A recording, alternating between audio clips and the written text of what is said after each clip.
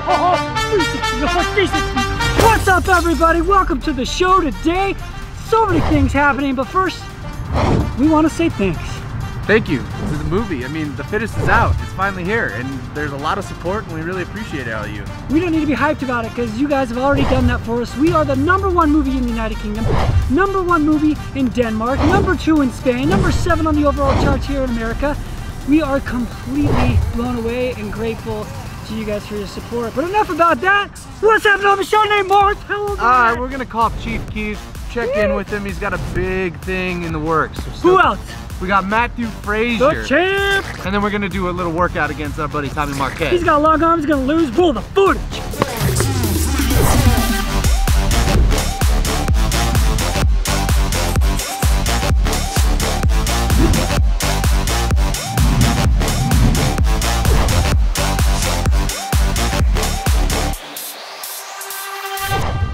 What's going on? Alright people, so check this out. We're gonna make our own homemade butter today. This is heavy whipping cream, and I think it's as simple as putting it in something and shaking it up, and then you got butter. So I'm gonna put the challenge out to all you people. If you're gonna do this, take a video of it, tag us, and we'll make a little compilation of this going into next week.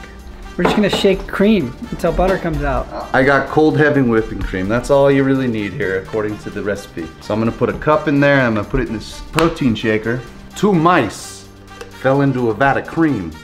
One of those mice gave up quickly and drowned. The other mice churned that cream to butter and crawled out. Lid goes on, and I guess we just shake for 20 minutes. Cue the shaking buttermilk making montage.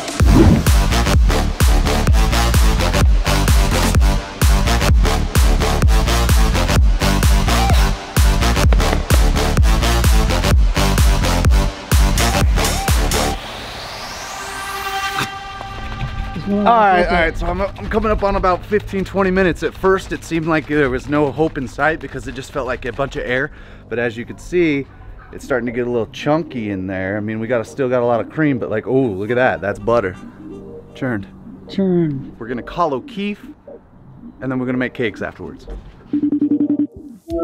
Oh, what's up, Chief? What's up, dude? What's going on? How you doing, boys? We doing Look good. what I got on my shoulder. Oh, look at that backdrop? poster. Yeah, I like that backdrop. That backdrop's beautiful. This is heavy whipping cream that I'm shaking into my own homemade butter. Butter. Oh, stirring your own butter? I'm churning my own butter. We're yeah. churning, dude. We're churning. We're gonna make pancakes after this. There's definitely a couple butter balls, you know? Let's see what we got. Oh, look at that. I got 3 little butter chunks, baby. All right, well, hey, let's jump into why you're so busy. What is it you're actually doing? Over the last, I don't know, 10 days, we've just been looking at ways that we can help the community, affiliates, gyms, people, you know, be a little delusional and let's change the world. Like, let's literally get people to move when they're stuck in their house. I think I've told everybody that I've spoken to, like, hey, I don't know that at any time in history that I can find that people have been unified like they are right now. And sadly enough, it's not necessarily a positive unification. It's that we're all stuck in our house because there's shit going on. You know, we can be a bright light in that darkness, and because we as CrossFitters, people who like to fitness on the daily, will find any way to do it anywhere, anyhow, right? So let's teach people how to do that, and then in the process, raise some money. And you know, I think we can have a profound effect on millions and millions and millions of people. There's 8 billion people in the world. Why would we just think about ourselves in this micro community? I think what we should be looking at and what we're going to do collectively with this movement, United in Movement, is how can we bring what we do to them. Last week we were spoiled with this. Now we're here. Each week we'll cook on a different thing. I don't know that that's true, yeah. but this week we are. There's people building shoes around this. There's people donating hundreds of thousands of dollars in product. Like, we're going to raise millions of dollars, and we're going to raise millions of people's spirits. And to me, you know, there isn't many times in life that we've all been able to look at something and say, like, we really can affect the world. You know, we can change the world in a positive manner, and we're going to do it.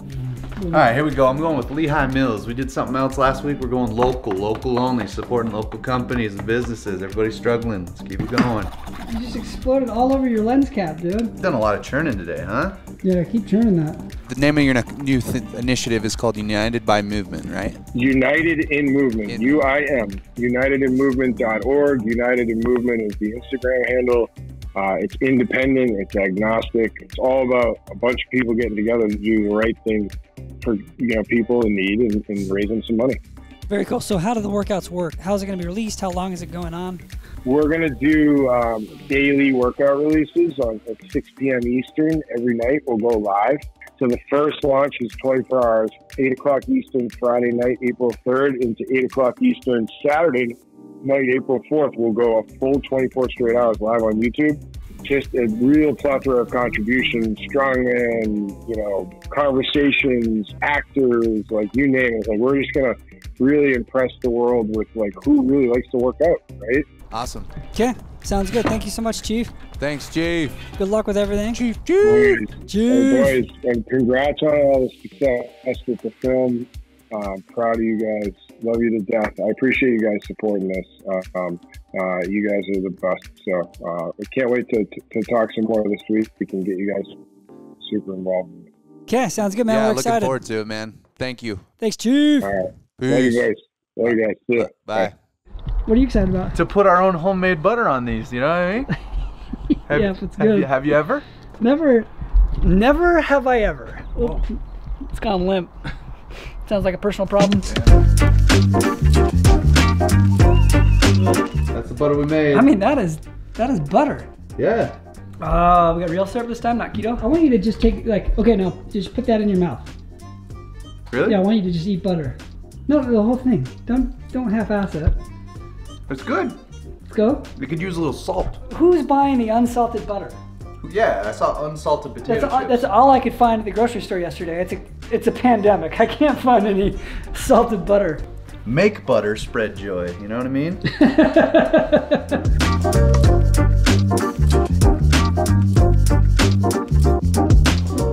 All right, here we go.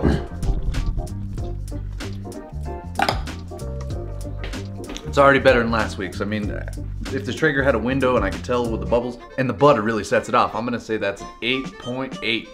8.8 on the pancake? Yeah, that might be a little high. 8.5. It's a good mix. You know what time it is? Rob with me if you slide with me if you feel like 550 on the 5 sticky. Hi, say hi. He's in there too. Ride with me if you ride with me. You've only eaten one pancake. Yeah, I did a full one. That's enough for the song. Okay, no syrup, just lots of butter Wait, right now. you know syrup? Like 7.2. 7.2? Yeah. Yeah, this is gonna take it to the next level, this shit right here. That's from the people up north, the Canadians. You think it is? No, that's stateside. Yeah, that's from Illinois. Not even Vermont. Cue the classical music, because we're gonna eat proper. 7.8. 7.8. Yeah, definitely the butter is decent. It needs some salt. So if you're making the butter at home, maybe add a little bit of salt, but it'll still work. It's, basically lube. What's up, people? We went to the park because we're tired of working out in the same place every day. So we're here. We got a workout from CompTran. We stole it from Benny Birch. He does TED Talks. The workout is 2, 4, 6, 8, 10. It goes up by 2s, whatever. And then in between each set, you do 20 double unders. 6 minutes of dumbbell lunges, double unders. 2-minute rest, then 6 minutes of dumbbell snatches going up by 2s, double unders. Me versus Tommy versus Marston. Let's go. Hey, I've heard there's gonna be some workout data powered by Whoop. We'll get to it in a minute. What's up, though? What's up, guys? What's up, what's up, what's up? Nice shirt. Yeah, dude, I got dressed up. It's Casual Fridays. What's up? It's Saturday. No, we filmed this on Friday, you ignorant piece of shit. Tommy's in a hoodie. I can't even see him. What's he wearing? Camel cakes. Camel cakes. What's that in the background? Is that the #1 movie in the United Kingdom right now? Yeah, just some light nonfiction. Okay, people, so we put the challenge out to Tommy as well. So he did the workout. We're reporting back in to see how he did. Long arms. How'd we do, Tommy? Tell me about it. All right, so first workout, finished the round of 16, then got 3 lunges. Oh, 2's done in 3 seconds.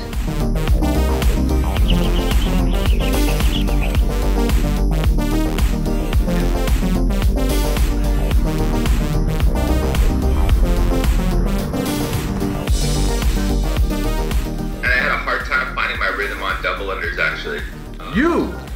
Yeah. Yeah, you're the double under master. Low ceiling. He's making excuses. The ceiling is fine. Get outdoors! There you go, get it, dude. Good depth, good lunge. So I got through my round of 16 on the lunges and got 10 double unders, so I didn't quite finish my round of 16s. Hi, honey. Oh, beautiful day. Nice to get out. Remember going places?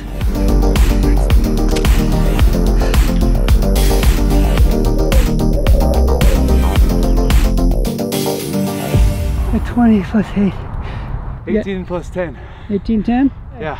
Good to know. So I think I took dead last in that first part. Yeah, I was really focusing on hitting that good movement, you know what I mean? Does that mean that you were just going slow in general? Yeah, that's what you say when you lose. You just say I was focusing on my good movement. Because when you won at Wadapalooza, you clearly weren't focusing on good movement at all. You talk about the box rollovers? Don't worry, you gotta do some more. Did you bring chalk? No? Okay. It's not a chalk place. What do you mean it's not a chalk place? It's not a chalk place. You look fantastic though. Like the white on the white. Thanks, man. You know, matches with the clouds. 5 seconds, same rep scheme with dumbbell snatches now. 3, 2, 1.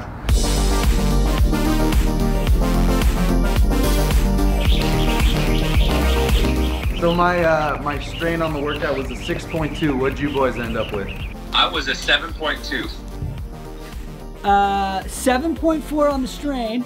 My max heart rate got up to 174. And my max heart rate was 170.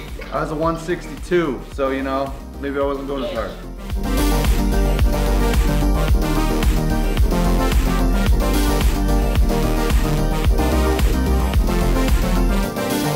I think I got through 18, the 18 snatches. Yeah, Heber used the exact opposite technique of what I did, you know? He went fast. And, cut corners.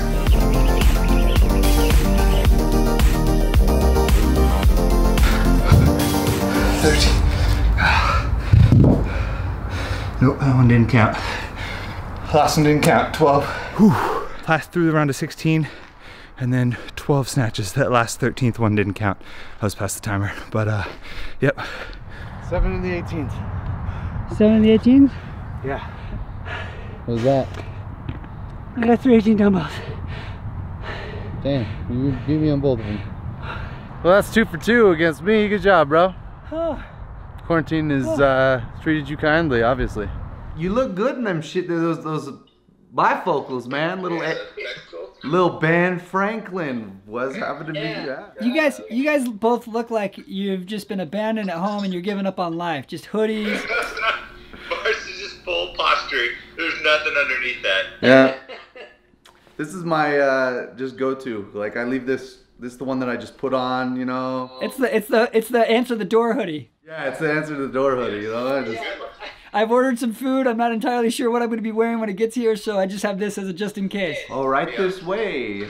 Well, all right, boys. All right, boys. Good catching up, Tommy. Hope you guys are well. Bye, Tommy. Bye, Tommy. See you guys. Whew. All right, everybody. Whoop data provided. Take 2. I'm just out of breath. All right, everybody. Workout data powered by Whoop. What you whoop at? Whoop, whoop. New activity, new data point on the Butter Gang that I really like is you can go to your Butter Gang and then you can do like a weekly average. So who's recovering the best for the entire week right now? It's our girl Brooke Austin. Screenshot that. Put it to Julie. Julie, put it up. Julie. We got all the space in the middle. Put it up here. Holy, holy, holy. Julie's number 3 on that list. What do you know about good recoveries? I don't ever recover well, but I must be sleeping and, you know, eating clean. I'm eating all... Turns out if you don't travel every day, turns out if you can sleep every night, recovery goes up. Yeah, I'm 3rd on the list. Who would have thought? 3rd on the whole Butter Gang. I had never taken a 3rd place. He doesn't have kids, so he doesn't know what it's like to have to wake up in the middle of the night to deal with someone that's peed their bed. Get out of bed and pee, Finley! For heaven's sakes. I poop the bed sometimes. All right, that's it. Let's go talk to Matt Fraser with a little cool down GOWOD. So we're calling the champ.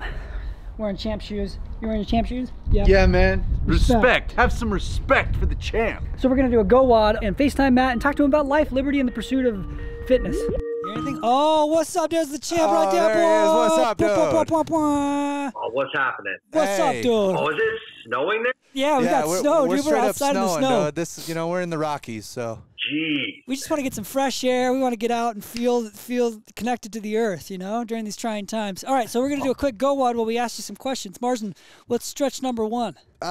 What is this one called? It's called the pigeon stretch. Pigeon stretch. I'm pigeon stretching with you right now. What are you doing in isolation? What are you doing to entertain yourself? Are you streaming lots of Netflix? Are you training like a madman? What's happening? Yeah, so just like everyone else, you know, I watched all of Netflix.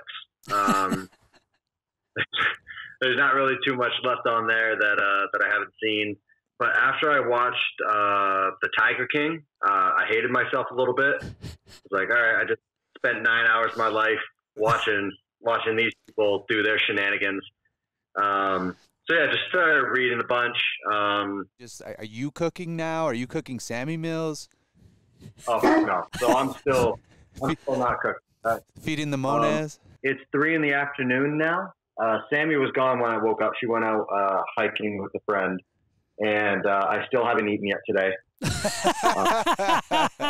Okay, and so that now with no events in the foreseeable future, are you freaking out like everybody else? But I know butterfly switch. I know that you always have a good way of not letting the distractions distract you, and you can stay focused and not freak out too much. But what's it like? I'm trying to keep myself in a position physically where if something gets announced, I'm in a good spot to ramp up the volume and the intensity and be ready for that. But other than that, it's just kind of taking it one day at a time. You know, I'm just doing my training. I'm lucky enough to have a very well-equipped home gym. So taking advantage of that. But in terms of like, if things go online or, you know, if this ban gets lifted or whatever, it's like once we have content or like concrete info, then I'll go with that. Oh, what's up? Is that Sammy? Is that the Monet? Yeah. Oh, is that Feeding the Frasers? Sammy Monet! I'll tell you what, this is not even an ad for Feeding the Frasers. Your bags are a lifesaver during this time of need. When I go to the grocery store and I buy everything I can, not that I'm stockpiling.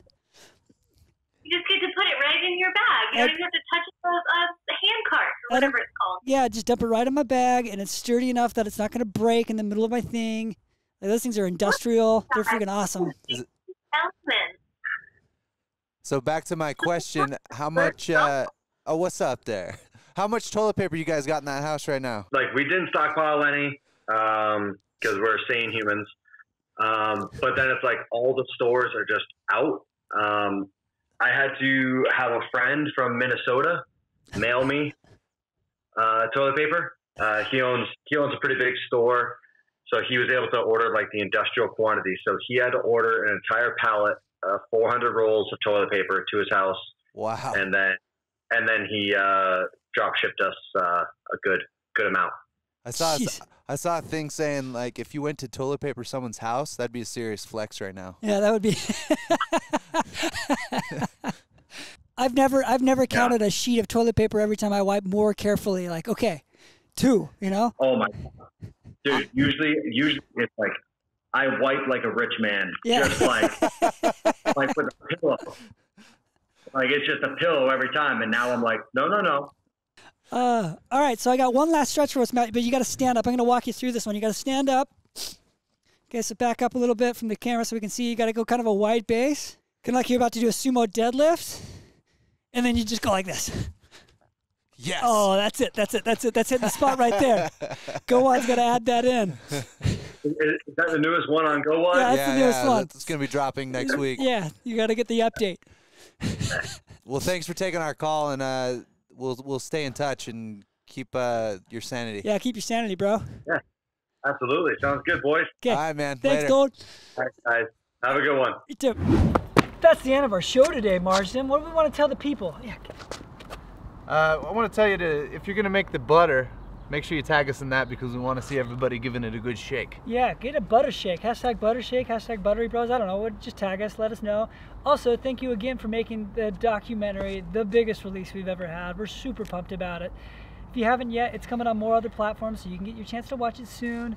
But until then, we out.